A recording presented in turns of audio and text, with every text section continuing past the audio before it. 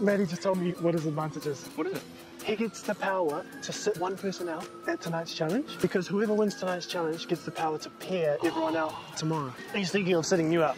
Right. Bro, he was like this, Lance, we've been together for day one, me and you, I want to pair with you, do you want to pair with me? And I was like, yeah. So if you get sat out, We're gonna try and get Maddie to sit someone else out. I'm looking at Art, like hoping he's just gonna come up with some master plan, as he always does. And he looks at me and he's like, Maybe I'm unwell. I am feeling pretty sick. Don't feel well? No, I've done like 5 toilets today, and I'm just like, honey.